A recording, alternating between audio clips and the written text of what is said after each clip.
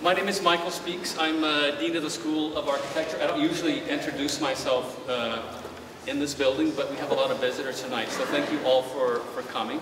I'm simply going to thank a few people, and we'll have introductions for the panel shortly. As you all know, there are a series of events that have been occurring and that will continue to occur. You may have seen this pamphlet that lists all the events. The events are also on a couple of different websites. They're on the School of Architecture websites, but I think they're also on the, maybe are they on the VPA website too? Yeah. Yes, yeah. They're on the VPA website. So the events are around. You probably have seen some of them. I hope you will see more. We're also doing a microsite, so because we have so many different events and there are so many different, let's say, means of capturing events. Some are small, some are large. There's video capture, there's photography. Once everything is done, it'll be archived on a microsite, so even if you miss things, you'll be able to see a lot of things that you might not have seen already. So I'm going to thank a couple of people quickly. I wrote their names here so I wouldn't remember. That's not very easy to unfold here. But first and foremost, I want to thank them. Oh, sorry.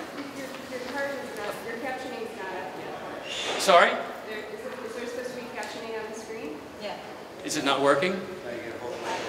Oh, is it not working? I don't see it.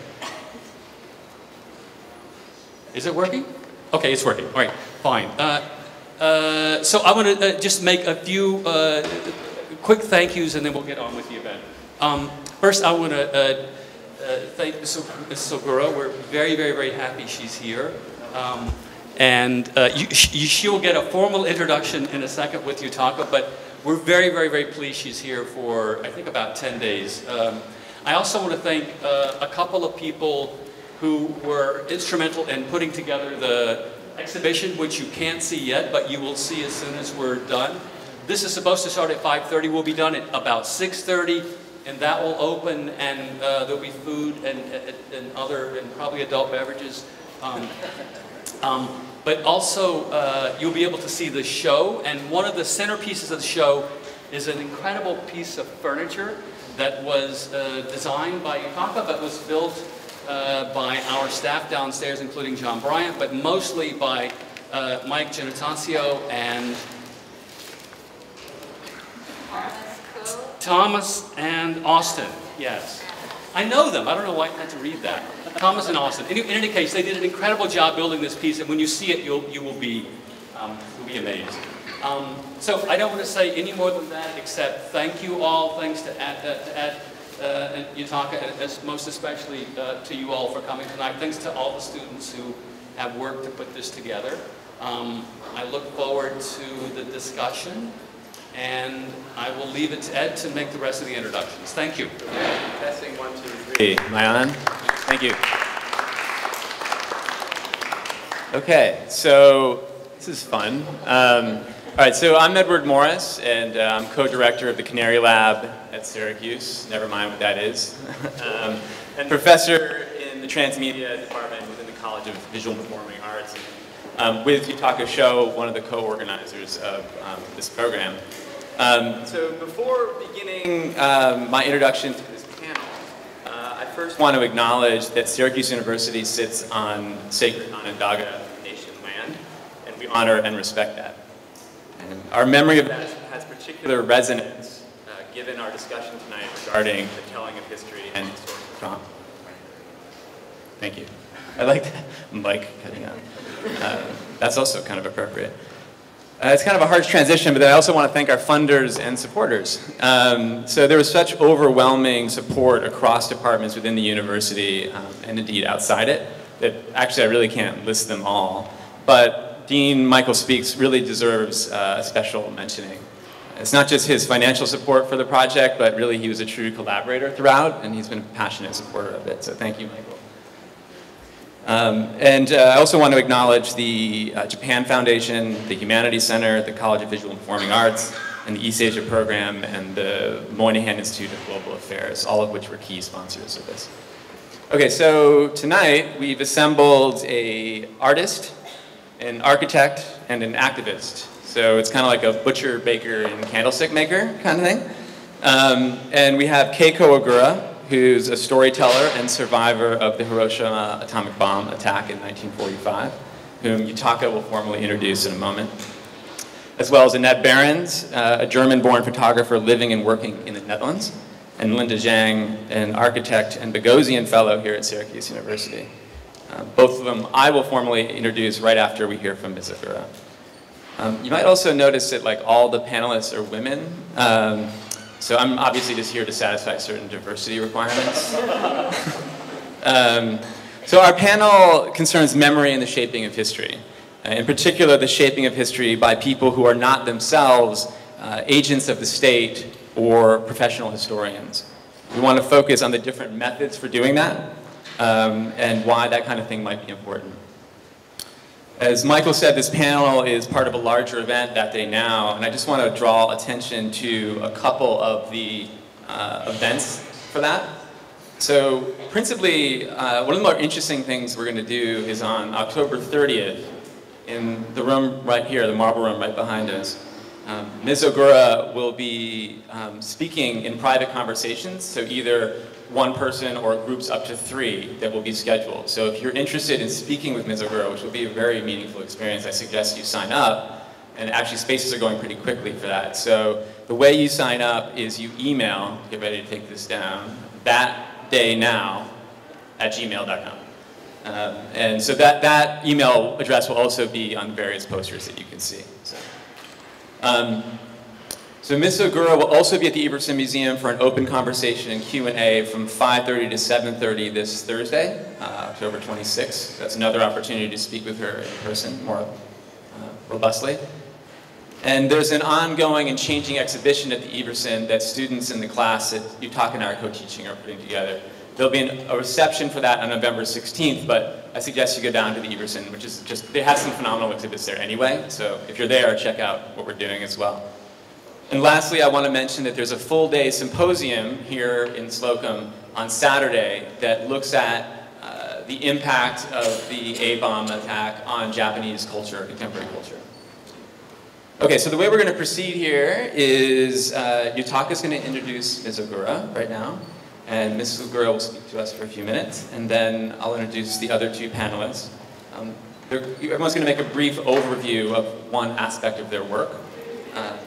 And then, we're going to talk in a panel-y kind of way. And so Yutaka and I have some questions. You're going to have some questions, right? And then we'll all learn from one another. So thank you very much, and we'll start the panel. Don't clap. Hello? Am I on? Hello, yes. Before I introduce Ms. Ogura, please speak, thank you so much for everything you've done for this event. Okay, here I go. I'm sorry I'm gonna have to read. It's too big of a deal to screw up, so I don't want to do that. So I'm going to read this. Forgive me. Okay, here we go. Having Ms. Ogura here is like facing a ghost. Of course, Ms. Ogura does not look anything like a ghost at all, and she's more energetic than any of us, as you will find out. But I am referring here to the work of Madalina Nicolaescu on Ghosts as Understood by Jacques Derrida. Nicolaescu states, what Derrida thinks to be of crucial importance about the ghost is its status as a revenant, as a spirit that keeps coming back. Repetition disrupts the view of a linear temporality that presupposes a smooth passage from the past to the present and further on to the future. So having Ms. Ogura here is like facing a ghost in 5 different ways. She's like a ghost because she was supposed to die on that day, August 6, 1945, in Hiroshima. Appearing before you in America, she's the antithesis to 72 years of denial, censorship, ignorance, incomprehension for the magnitude of violence that could end all life on Earth many times. In the A-bomb heat equal to the sun's core, she was supposed to have died that day, and her return inspires a sense of awe. She's like a ghost because even though she survived the heat, blast, fire, and the radiation, she's supposed to be far away on that remote island. She's not supposed to communicate directly with you about her experience in English, which she taught herself after she was 42 years old. She should have been forgotten, but here she is. She's like a ghost because she stands with 200,000 people who perished that day in Hiroshima, 100,000 since then, and many more who live with its trauma today. But Ms. Ogura did not come here for revenge. Last year in Hiroshima, when we first met when I took my SU abroad students, she asked me to bring back more American youth. She said she wanted to ask them how best to communicate her experience. Should she show images, conduct a play, or talk to them one-on-one? Because she will not be around for long, she is ready to leave pieces of herself so she may return to us after her body's gone. She makes us take ghosts seriously, the ghosts from the future. When we think about the global risks that affect all of us, regardless of race, gender, class, or geography, like radiation, climate change, or financial meltdown, ghosts from the future keep coming back and ask, what will you have done to us? The question will be in the future anterior tense, because the answer is undetermined and depends on what we will do immediately after this night. Finally, she urges us to face ghosts because after Hiroshima in 1945 and again after Fukushima in 2011, we know that there could be a ghost in each one of us. Internal radiation lacks comprehensive research. It is undetectable and unpredictable and manifests inconsistently even if you are at the same place at the same time. You may even share the same genes. Yet, how symptoms manifest is unknowable. This means that we all live with the invisible other inside of us. Without Ms. Ogura's physical presence here, we would not have been able to feel the ghosts that have always surrounded us. Now we know that the air was never empty. We also know that we can create alliances with ghosts. Embracing and working closely with ghosts is our best bet in deflecting global risks. Please join me on the journey into the 5 ghostly realms with Keiko Ogura.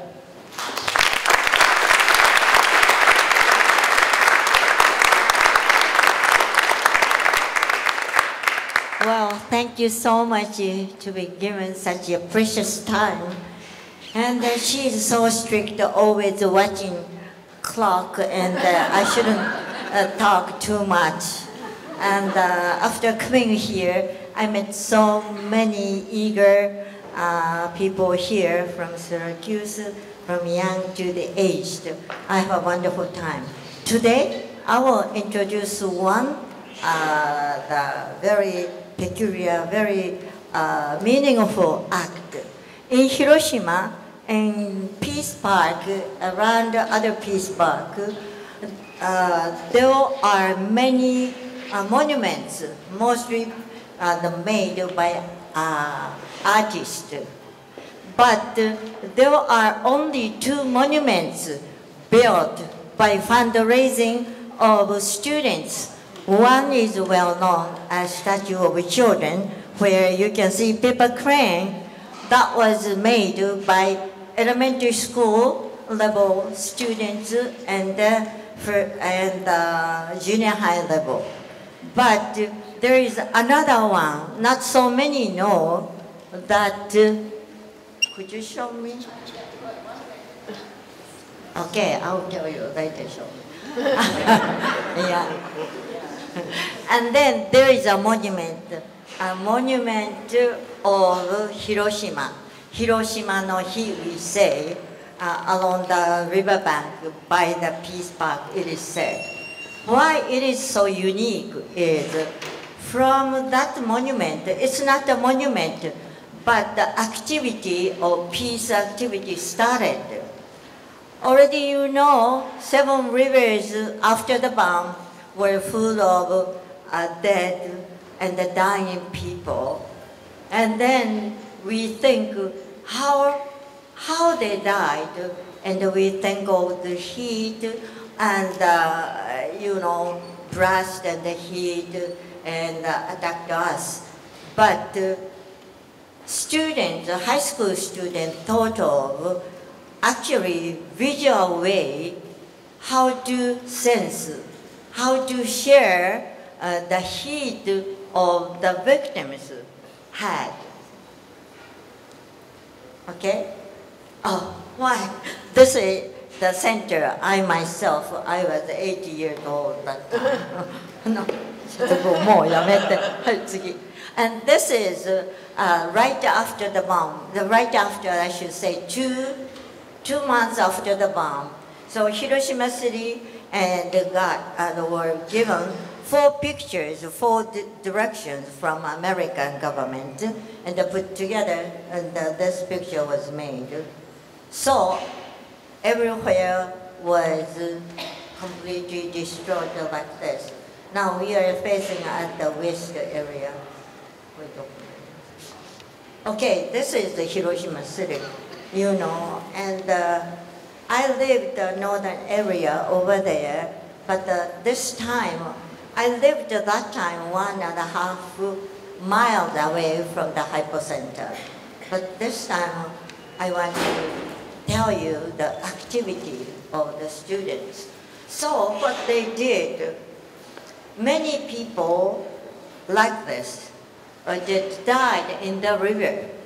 But the river and the, how do you say, floor, the bottom of the floor, there are not only the people's and the remains were there, but there are so many roof tiles, burned roof tiles, heated like 2,000, 3,000 Celsius degree and more than 3,000 to 4,000. Students wanted to know how hot those days people were and burned. So students try to gather roof tiles from the bottom of the rivers, and then they got burned roof tiles, turned to red, turned to brown. And then what they did, they started a very unique experiment. So they prepared brand new roof tiles, the black roof tiles. And then they brought roof tiles they found from the river. And they started to burn with the burner. And they waited 100,000, you know, and burn until the exact color changed. Exactly like and burned roof tile. That's over 1,000 and over 2,000. And then they found the new roof tile started to bubbling, you see. And then students found how those people who were burned right under the bomb, atomic bomb. Then that was very unique, the peace activities. And they're using those roof tile, and you see, this is really big. They made, doing fundraising by themselves, this monument, you see? And those, on this monument, actually roof tiles are used. And the other side of this monument, there is a picture of students and the teacher actually the finding and the work in the river. Very unique one. And then this is the start. From that, students started to work various peace activities to convey not only using roof tiles, but like the barks of the trees. They cut and revived the barks of the tree, and they sent so many people, and the people could feel touching the bark, part of the bark of the tree, exposed to the tree. And like that, from now, soon, there won't be witnesses like me. I'm 80 years old. But every year, and witnesses are dying. In my group, and there were five survivors, 5 people, and telling the story every year. But every year they passed. Finally, I'm the only one. It occurred. So in the future, near future, all the witnesses of the hell will disappear. Then what shall we do? We have to think. My answer is, we need really good imagination power. Imagination power is the power let the people think to create something new, and then give others think about and to do something. Every year, I have been talking about my story to many foreign students, foreign people. Last year, over 360,000 foreigners came. This is the second to the first. Next to Kyoto, Fushimi, Inari also, that's the number 1. Why people are coming? They were afraid their memory will disappear. Before and all the witnesses are gone, they wanted to come and they wanted to listen to my story. So today and here we are thinking about how to convey our hearts to prevent such evil from now on. And I'm so happy to be given such an idea. Is it okay? Okay, thank you so much. Please remember this monument. Thank you.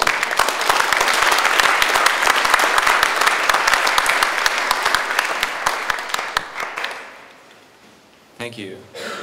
Okay, so next I want to introduce Annette Behrens. Annette Behrens is a visual artist living in the Netherlands, as I mentioned, who works with photography, video, installation, and text. Her work is intensive and research-based.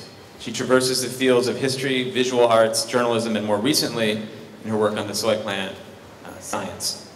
She was raised in Germany. It's written that her consciousness of the history of that country, particularly its experience under Nazi rule, has been formative in her work, which she'll talk about in a second. It has led to an interest in our, quote, and I'm quoting Annette here, our complicated, judgmental relationship towards the, quote, other, and where such attitudes of inclusion and exclusion can lead, unquote. Annette is going to talk about a book called A Matter of Carl, which was named one of the best photography books of 2015 by Time magazine. And in naming the book to that honor, they wrote, "This is a nuanced, complex, and extraordinarily forthright book that contains rigorous, insightful, and evocative research. Behrens' book compels us to deal with the dangers of a forgetful relationship to our past, as well as to consider the moral challenges involved in any effort to retrieve what has been neglected or suppressed." I'll also say that she's a gentle, kind, and generous person, and these qualities surface in her work. Thanks, Annette. Thank you. Thank you so much for coming, and thank you again for this wonderful opportunity and the invitation. So in the background is playing a short video showing you the book. I also have it with me in case you want to take a look at it after the discussion. So in 2007, a photo album was anonymously donated to the United States Holocaust Memorial Museum in Washington, D.C. And the album, which is still a unique document today, contained 116 photographs of Nazis who worked in Auschwitz during the war, showing them in their everyday life and leisure time. None of the victims of the people depicted are shown in the images. And I focused on about 30 photographs which were taken at the so-called Solarhütte, holiday location or a cottage which was located 30 kilometers from Auschwitz. You see it here. I traveled there in 2008 when the cottage was still there, and it was still used as a holiday location. So in the work, I focus on the owner of the album, Karl Höcker, who was adjutant to the last commander of the Auschwitz concentration camp. And of course, on the history behind the photographs and the people who are depicted on the photographs, especially at this place, the Solarhütte. And so these are two layers in the work. And another layer is my personal story.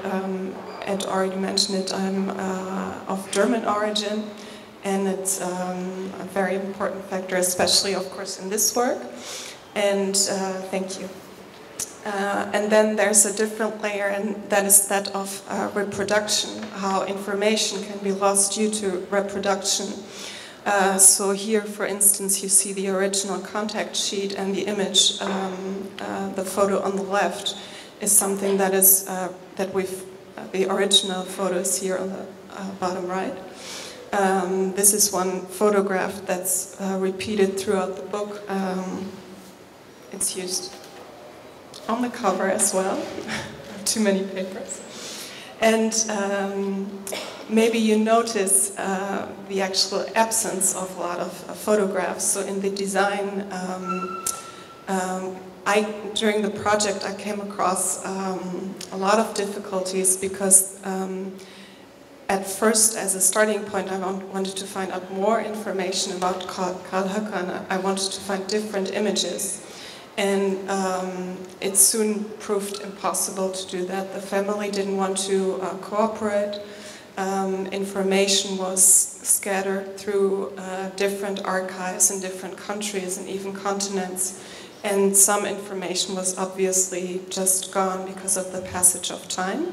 And this is something that we wanted to bring back in the design of the book. And the design is by Hans Remmen. And we did this by incorporating a varnish layer in the book. And so you can have actual empty pages.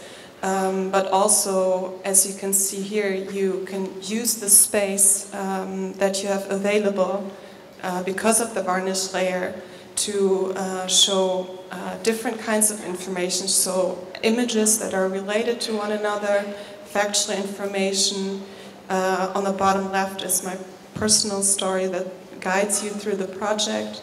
And also you have cross-references in case you want to find out more information on this particular photograph, and you can find it in the back. So I think I'll keep it at that, okay. Just short. Yeah. Sure, that's great. Yeah, thank you. That's not easy to do, to narrate your own complex book that quickly, so thank you. Thank you.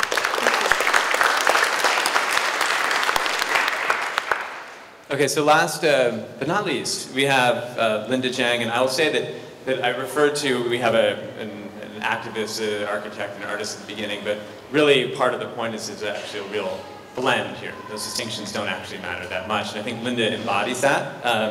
So Linda's an architect, an educator, and I would add author, as I've been thoroughly enjoying her writing over the past couple of weeks.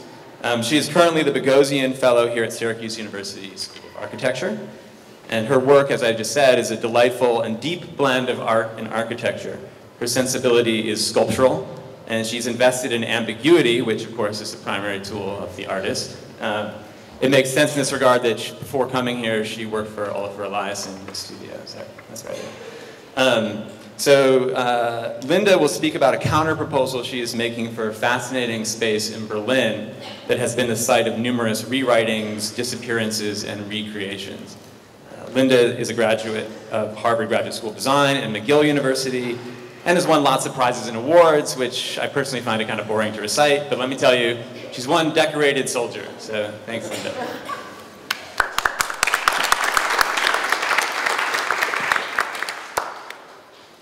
Thanks so much for the introduction and having me here. So for me, memory and history are two things that I don't think are linear or stable. Maddox Ford explains this. He writes, "Life does not say to you in 1914, my next door neighbor, Mr. Slack, erected a greenhouse and painted it with Cox green aluminum paint. You think about the matter you will remember in various unordered pictures, how one day Mr. Slack appeared in his garden and contemplated the wall of his house. You will then remember the year that that occurrence happened, and you will fix it as August 1914 only because you were able to afford a first-class season ticket for the first time in your life. So I find inspiration in this kind of associative, partial, ghostly nature of human experience. And through architecture, I explore the possibility of a correspondingly unstable, ambivalent, and non-fixed understanding of subject, object, history, and identity. So I'm going to illustrate this through this counterproposal for the currently under construction reconstruction of the Berliner Stadtschloss on Museum Insel in Berlin. So I'm only going to present the siting and massing and talk about it in relation to the two missing buildings of the site, which haunt the site today. So it's titled Without Memory, Uncanny Reflections, and it's a speculative proposal for a third palace, Kongresspalast, so a convention center. The history of site is played out over the impossible desire to center and stabilize a national identity. So this can be seen through the King's Palace on the left and the Palace of the Republic on the right. And currently, the Humboldt Forum, which is what is being reconstructed. This is a monument to a phone, exactly. I love that irony. So this was taken this summer. So the King's Palace was constructed in the 15th century under the Prussian Empire and demolished in 1950 following Allied bombings and due to its supposedly impure Prussian roots. However, the real cause can be traced back to 1918 with the abdication of the emperor, which cast doubt on the symbolic and practical relevance of the palace. In 1973, the Palace of the Republic was constructed as a parliamentary building representing the German Democratic Republic, a new identity founded on a radical break with the past. Then, following the reunification of Germany in 1990, this too lost its relevance. So by 2008, it was also demolished. And today they are reconstructing selectively just the Baroque facades of the King's Palace, and it's being called the Humboldt Forum, a museum intended as a center of world culture. So critics have argued that the reconstruction would erase a highly significant period of German history that is fundamental to German identity. Ironically, this omission is achieved by nostalgically clinging to an earlier past. So this split between radical break with the past and a nostalgic reliance on the past is a necessary paradox to establish identity. So I question how we can use this contradiction productively and get out of this endless cycle of remembrance and erasure. Lacan's ex nihilo reading of Heidegger's vase illustrates how the vase carves out the emptiness that allows fullness to enter the world. For Freud, this emptiness is carved out not by the vase, but rather by psychic repression, allowing the possibility of being filled where the return is one of an estranged haunting. The familiar object that is repressed returns estranged and unfamiliar, and is experienced through the uncanny. So rather than literally trying to resurrect the dead through presence, which would only create Frankenstein monsters, how can we use the concept of the uncanny ghost to produce a haunting absence, which allows for contradictory histories to exist together at the same time? So starting with the footprints of the repressed ghosts, the lost palaces, their volumes are delineated through interconnected absences rather than trying to literally reconstruct them as presences. So the volume of the King's Palace is split into two rings that are reflected across the ground plane. The upper ring follows only half of the original palace, floating 2.5 meters above the ground. The lower ring is sunken into the earth. It follows the outline of the outer perimeter of the last palace, merging the historic double courtyards into one interior space. On the ground level, the volumes are completely absent. They have no presence at all. They exist only above or below. The volume of the Palace of the Republic is also negated across the ground plane, this time straddling it at its midpoint. The two assembly places return as voids, as courtyards which also float and interconnect with one another. The vertical displacements produce a series of ambivalently interconnected absences that span the site and place the two lost palaces into dialogue. Urbanistically, the absence on the ground demarcates a void left behind with each demolition, extending the axis of Unten den Linden across from Tiergarten to Alexanderplatz. The floating ghostly volumes produce a void at the heart of Museum Island, allowing for the possibility of being filled, centering by decentering. The history of the site reveals how fragile and unstable our notions of national identity and history really are, just like our memory of our neighbor, Mr. Slack, in his 1914 greenhouse. When we do not acknowledge the unstable quality of memory and history, what results is an endless procession of substitutions, which often are a reappropriation of history for the manifestation of political power in the name of state and cultural nationalism, or as institutional and neoliberal practices. While they may be initially placating, they ultimately reveal their lack. Against this backdrop, an architecture of present absence of the uncanny ghost opens up the possibility to simultaneously conjure and negate memory, moving beyond the literal misuse of history resulting from the contradiction of nostalgia and amnesia in the construction of identity and belonging. Thank you. Thank you. Great. So those were 3 great presentations. I think Yutaka and I have enough questions here to fill up the next 4 hours, so hope no. We do have a lot of questions, but I think what we'll do is we'll ask each person one question and then open it up to the audience for questions. So you want to start? Yeah. Ms. Ogura, you have spoken about the monument that the students made. It was really interesting to see how people who did not experience the bomb tried to memorialize, tried to remember things that they don't remember, they don't experience. But that's something that we would have to do more and more because many of the hibakusha, the people who experienced the bomb, are going away. What do you think is the difficulties in telling those stories after the witnesses are gone? That's a very good question. Every day, we Hiroshima people, including the officials, worrying about how to inherit our legacy to the future generations. And then, not only Hiroshima people, but many students like even elementary school children, and they came to hear the story from survivors. And after that, there are many high school students, even elementary school children. I want to do something because I will forget what I heard. And then some of them holding my clothes. Keiko, tell me what I can do, you know. Actually, there are such people, not only Japanese, there are so many. Then what I think, I answer, do what you can, you know, using for somebody who is good at music. You are good at music.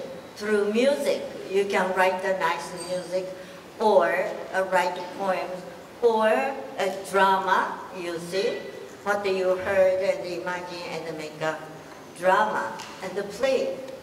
But we, Hiroshima, has been doing very good program. That it started 10 years ago.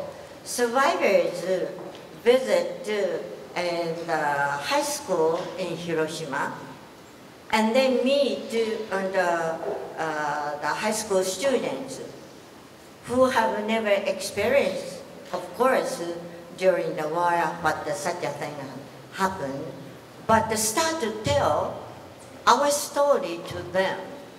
And one survivor wants to ask them to write one picture, oil paint picture. You know, first to start, I was like that, I saw such and such and such. First, the students couldn't understand, couldn't imagine, because the story they heard for the first time was beyond their imagination. But anyway, we continue. To accomplish one picture, it takes one year. I asked the students, 5 students to draw a picture, and then I had to go to the high school once a month, and I told my story, they draw a picture. No, not like that. what I saw was worse than that, you know. And then talk about how people look like. So finally, some of the students started to cry. I can't draw, I can't write, I can't imagine, they said. In spite of that, someday we have to imagine by ourselves. So they have to overcome. You know, most of the things were what we have experienced beyond their imagination. But continuously we ask them, and they adjust their pictures. And then finally now, 110 pictures drawn by high school students they have never experienced. But through survivor's story, they drew a picture. That's great. So soon I ask you to print and show those pictures. This is one example. It took such a long time for one image of the picture. Such kind of, you know, activity is very powerful. Many times students cried. We survivors cried. How to convey what we saw, how to convey our agony. Something like, I cannot forget the one person under the crashed down house and they're staring at me. I cannot forget their eyes, you know. How can those high school students draw? But they made very good pictures. I want you to see. And so you will enjoy it. Like this, we can do anything what we can do through our ability, our talent. That's the answer. Thank you. Annette, there's an obvious difference between your relationship to trauma or catastrophe than Ms. Ogura. Can you speak about the importance or the role of inserting your own voice in the story of your project development into your book? In particular, how do you feel your personal narrative relates or contextualizes the underlying narrative of the Holocaust and responsibility for it? So during the project, I was struggling a long time to sort of connect all these different layers. The historical layer, the layer of Kalhaka, reproduction and loss of information due to reproduction, and my personal story, and actually incorporating that personal story allowed me to bind those layers together in a narrative, simply by explaining how the project came about, what kind of choices I made. So for me, it served this struggle, it solved this struggle, and then one of the most important questions for me in the book is what would I have done in a similar situation, or what would I do in present day? So throughout the book, that was a question that reappeared in the text. And can you repeat the last question real quick? The last part of the question. Yeah. How do you feel your personal narrative relates to or contextualizes the underlying narrative of the Holocaust? Yeah, I think for me, of course, I'm of German background, and just simply by telling the story. My father was born in 1940, and throughout his life he was struggling with this heritage and passed it on to me. Especially this question, how he always told me how proud he was to be German, and when he was a kid, and about all those writers, musicians that were German, and only later did he found out about the Holocaust, and what exactly those people had done during the war. And I think the inserting a personal history like that can make it easier to access this huge questions we have about the Holocaust, which is such an enormous topic to grasp on a personal level. So I think it serves, for me, it served as a sort of binder to combine all these different elements, as well as an access to an enormous history. Thank you. Yeah. So Linda, question for you. Your project is not about trauma directly, and yet one of the issues that you raise is the alleged erasure of the past. And of course, this has become a very prominent topic in the United States at the moment, with the question of the removal of Confederate statues. And so those attempting to defend the keeping of these statues, including Donald Trump, invariably cite as their main, really basically their sole argument, that we quote unquote can't erase the past. We just can't do that. We're not allowed to, which of course is false. Can you speak about your opinion of that argument in the context of your work, one, and two, another compound question, and also with your own work, what you see as the value for ambivalence and instability when it comes to public buildings that speak to or embody the past, particularly as it relates to the question of how history is decided ultimately. Yeah, so I think this question of we can't erase the past, this is kind of exactly the paradox that I'm talking about that I see as problematic that we're not recognizing. So the idea that whenever you choose to not erase one history, that is choosing to keep a certain other history. So in any case, whenever you choose any narrative, you're choosing that at the cost of excluding other narratives. And that's fine, and it becomes problematic when that tries to be something that's universalizing. So when we choose one narrative and decide this is the narrative for everyone, that is erasing another past, even though you might say, oh, by keeping that one, we're not erasing, like you are, but this is the kind of paradox that is not being recognized.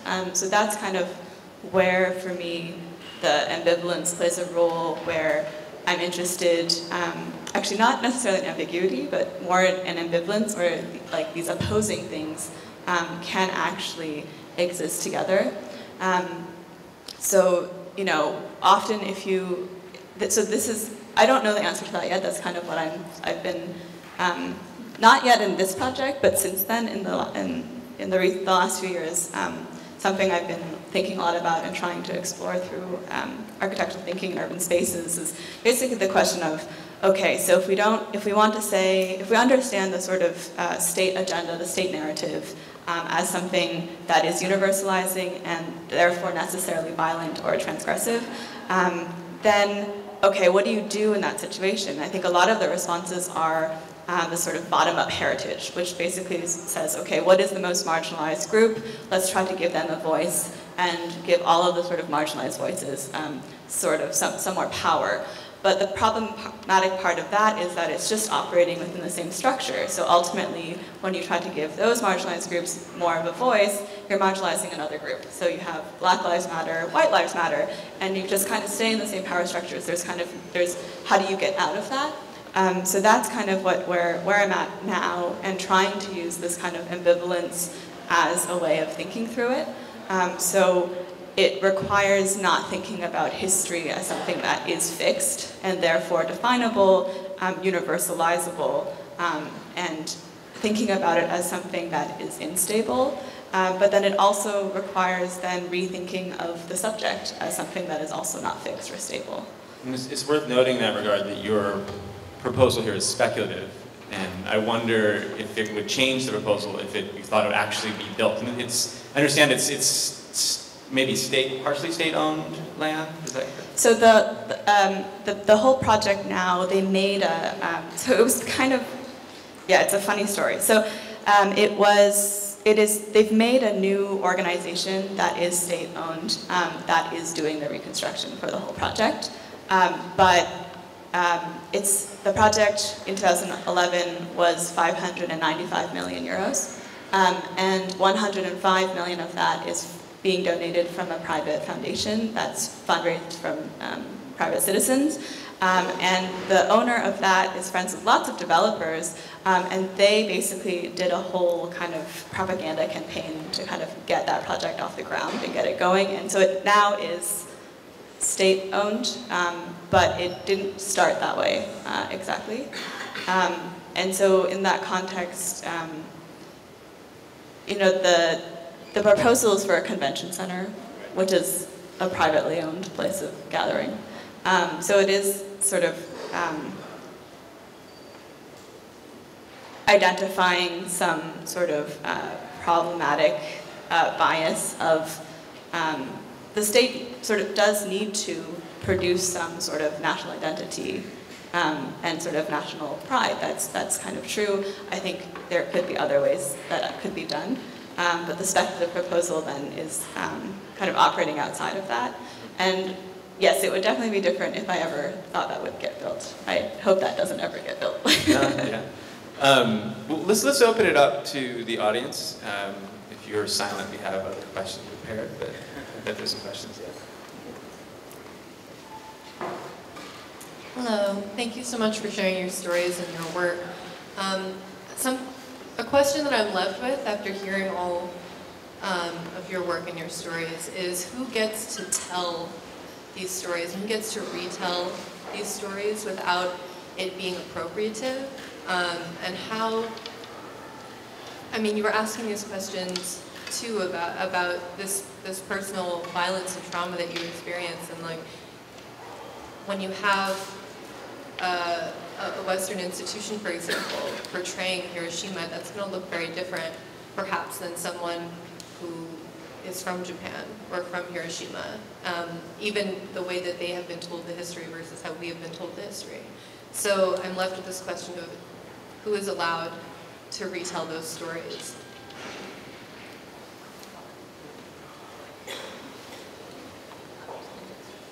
Yeah, does anyone else have it? Well, so Yutaka's going to explain that a little bit to Ms. Ogura. For everyone. Yeah, so does anyone else have it? Like, But I'd love to hear Ms. Ogura give me a few seconds while others are... does anyone else have an answer to that? Like, so, for example, Annette, I mean, you're... That's a good question. Okay?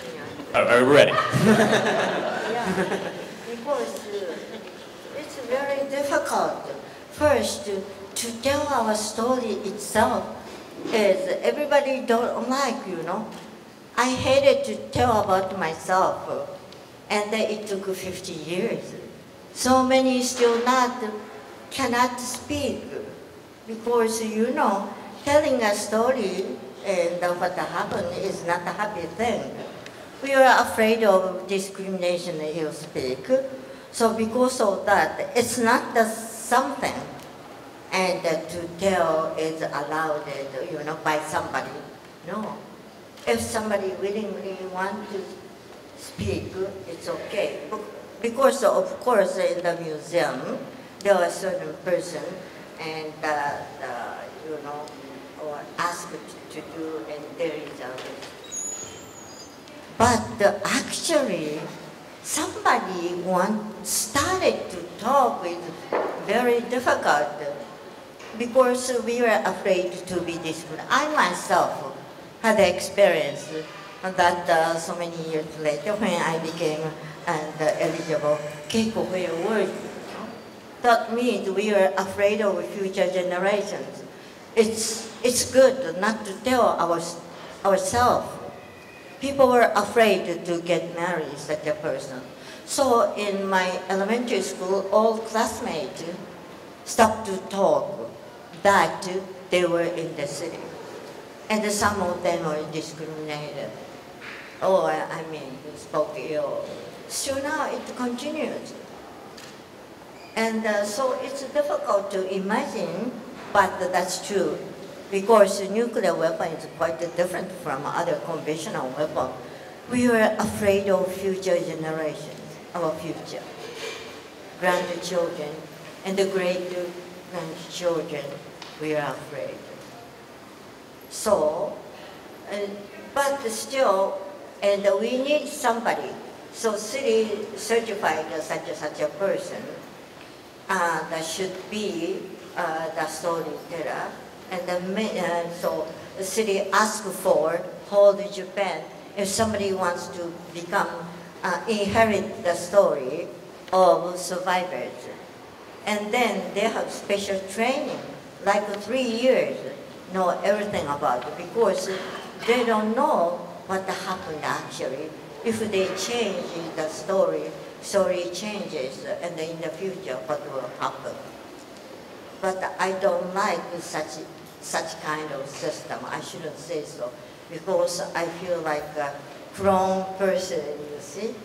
Some other people may be okay, but there are many. There is a person who wants to inherit your story. But I feel like my personal opinion, we should have videotape or something, the true story by true person who are witness. Not somebody hearing the story and they become, I am Keiko Ogura. No, that's so bad. So, but we should do as many as possible making a videotape and a film, and then showing that, and then other person, explain, I know Keiko Ogura, she was like this, look at this. But if you have any question related to those days, I will answer. How we could get the food, how we could do the medical treatment, like that. I should do that, but right now, and the city has the project, and keeping that project. There are so many people in here. And somehow it's good, but I don't want to be somebody from Keiko Ogura in the future. One of the things we've talked a lot about in our class is the fact that Hiroshima in particular, and the Holocaust too, I suppose, is two things at once. It's an event at which something really terrible happened to specific people, but it's also at this point it's a symbol. It's a word that is abstracted. And the way that say a film like Hiroshima Mon Amour uses Hiroshima is very different than I think what Ms. Ogura would talk about in terms of Hiroshima. And so it's really a matter, from my perspective, and we can debate this, or maybe other people have a different opinion, that it's about finding your own authentic relation to that if you want to take it on as a topic, and that's something we've tried to do as a class. I think that comes across in your work too, Annette. I mean, the way that you approach this topic of the Holocaust, as I said earlier, has a lot of restraint to it, and I think it's an appropriate restraint. And maybe just adding, I think it's a really important question, but then at least in the Netherlands, for instance, there's not a lot of discussion going on about the colonial history of the Netherlands, and it's a history, especially from Indonesia, that has been long neglected and is just, really only in recent years sort of point of discussion.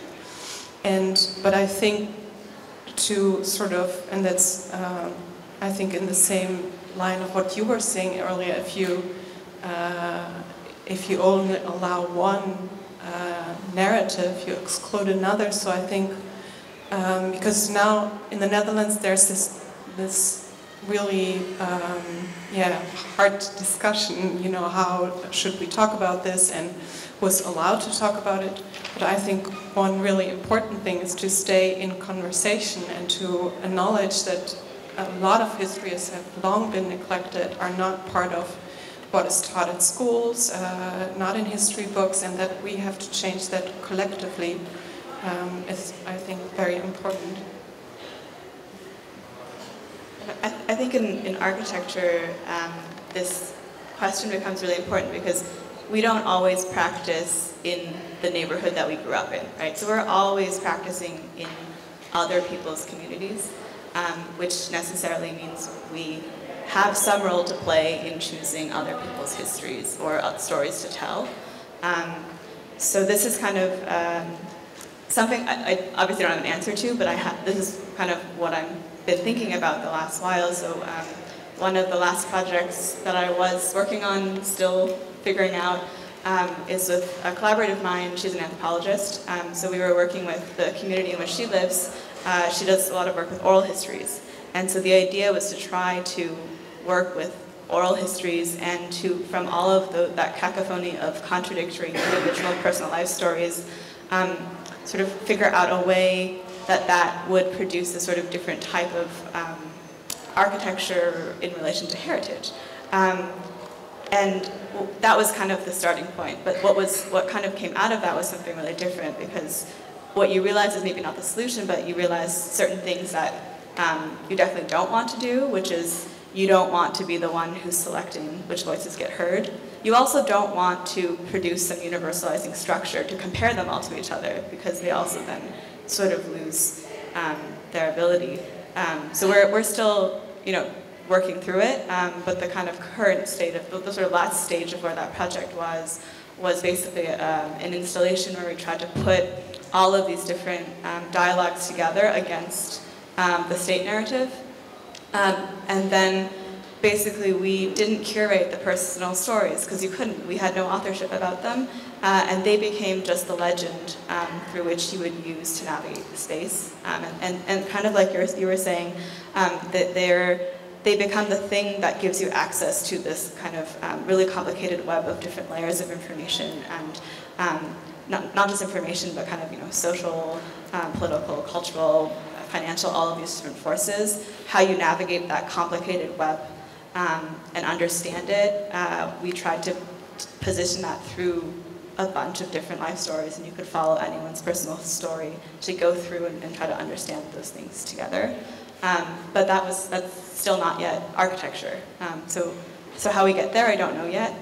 But it's just more maybe what I can say, maybe more definitively only a few things not to do, which is really this deciding for someone else and trying to equate them or universalize them in any way. Those are sort of problematic. So I'd love to take one more question from the audience. Unfortunately, I don't have time for one more, but as usual, it's one of those things, discussion should carry on afterwards. So I see two hands. Oh, sorry, she got him first. Thank you. Thanks to our three guests for visiting our campus. And I have a question specifically for Ms. Ogura. And my question is, what was the day preceding to the explosion of the bomb? What was your life immediately before the event, and where were you? Thank you. Thank you.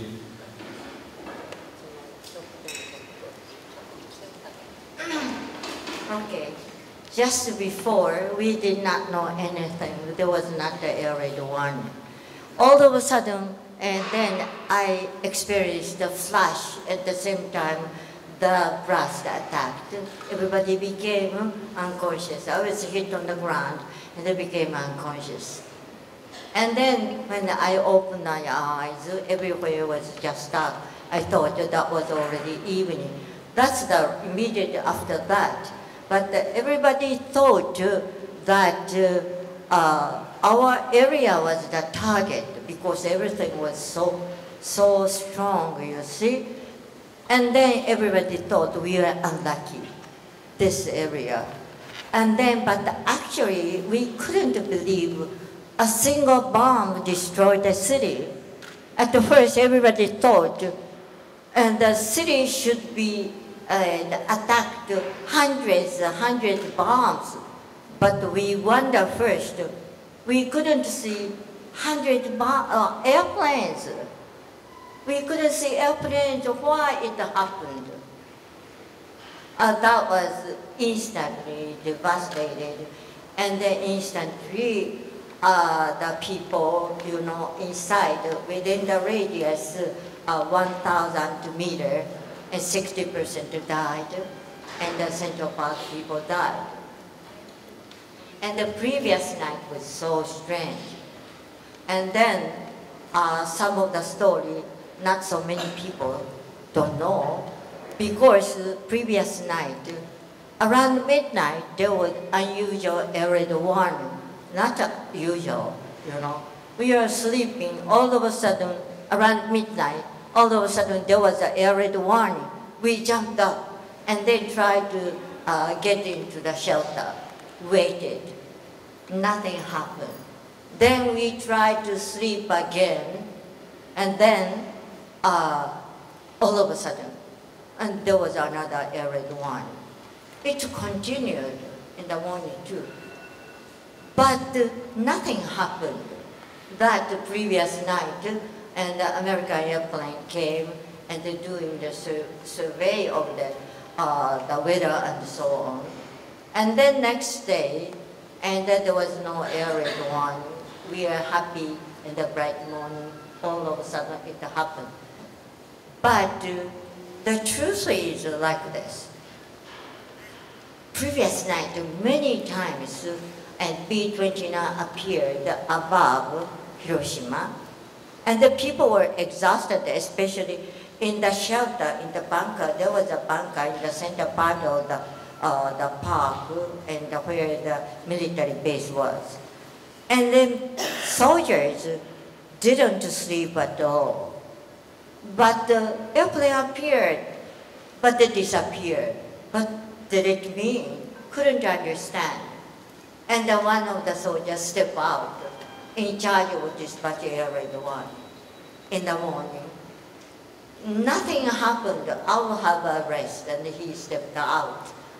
To tell the truth, in the bunker where they dispatched the air raid one, 15 years old, 30 girls were working with soldiers.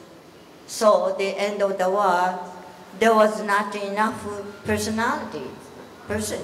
So girls were rotated 24 hours, one time 30 girls were working. That means when the bomb was dropped, outside of the bunker, there were 30 girls. They died waiting for switch the duty, you see. And then, actually, when airplane came, there was not the commander who was in charge of dispatching air raid warning. And then there was a low-rank soldier. And he did not know, what shall we do? And the girls were screaming. All of a sudden they found in the morning, oh, there is B-29. They could know because all the girls had a receiver. And why I know this story is witness. She was operator of that bunker to dispatch the air raid one, switched to, and then she was there, and then there was no person. And oh, here comes the airplane, and then bomb was dropped. All of a sudden it appeared. So that's the reason Hiroshima people did not know anything about. It's caused by the whole, Japanese military. Yes, I think so. And that was hidden so many years, I think. But this is true story. Okay? So I think we should end it here, but I want to note that, so as I mentioned, Ms. Ogura it will be in conversation at the Everson on Thursday night, and also available here in the Marble Room on October 30th for scheduled conversations. You have to sign up for that. Also, she will tell the full story of her experience at the attack at the symposium on Saturday. So that her opening address starts at 9 o'clock, and it's in the Slocum Hall Auditorium. So if you're interested in hearing her story in full, with visuals, I suggest you come to that. So now we'll break and we'll have the reception in the auditorium. Go on.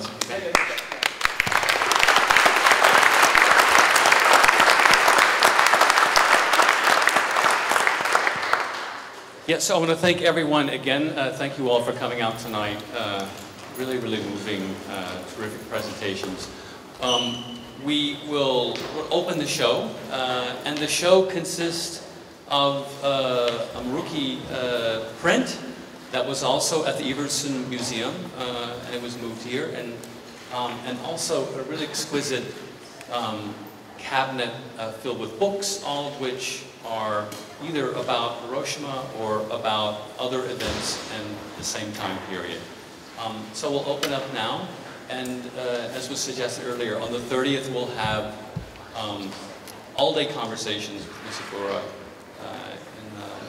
Marble Room. So thank you all again, and we'll end this part and we'll open the show. Thank you.